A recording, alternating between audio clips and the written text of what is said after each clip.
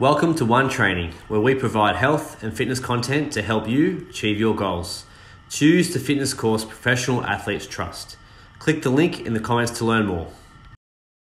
So previously we've discussed about handling client information and its importance, and then also what our limitations are as trainers.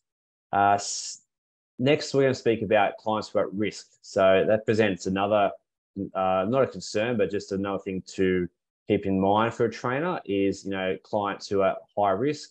We are, Cert 3, Cert 4 qualified, and some clients, when it comes to their health, have lots of risks we need to consider. So one concern or one area we sort of classify this as just our duty of care.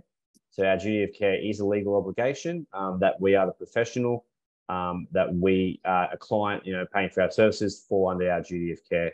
Just in general terms, Chris, what do you what are some general terms for duty of care you think for clients?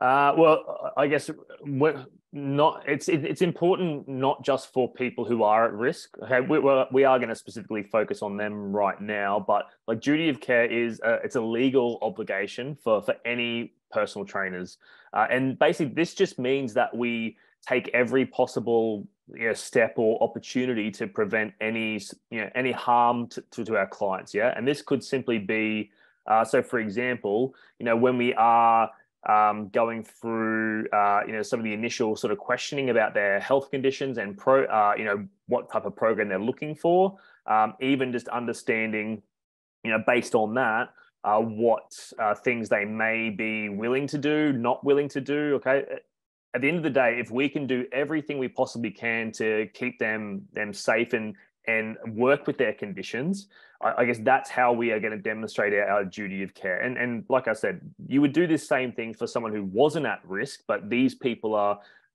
particularly or more vulnerable than your average Joe. Okay, so it's more important that we are able to kind of identify and assess what risks there potentially are, especially when it comes to exercise. So, Chris, you mentioned about identifying those risks. Yep.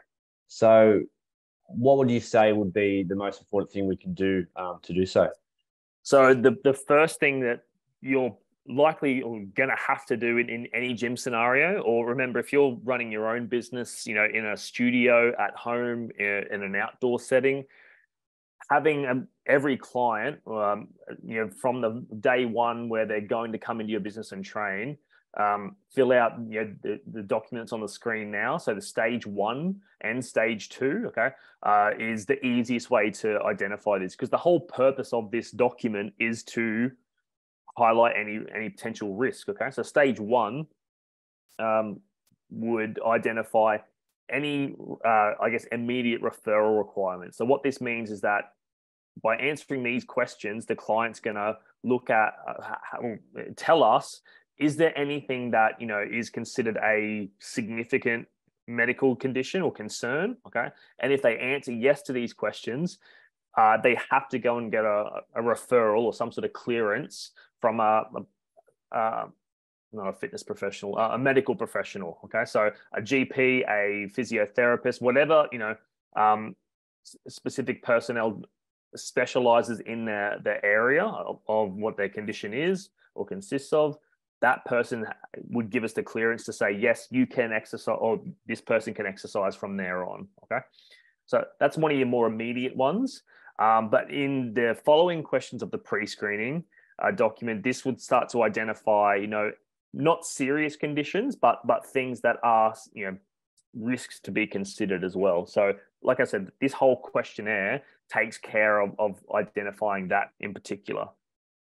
Yeah, awesome there. And I think it's really important to bring this fact home because, so many people are so keen about, jumping into exercise and just, we can start tomorrow and do this and do that. But, if trainers can really just make a habit of just, making sure all clients complete this, then that's going to filter out any of these things that may happen. Absolutely. Yeah, 100%.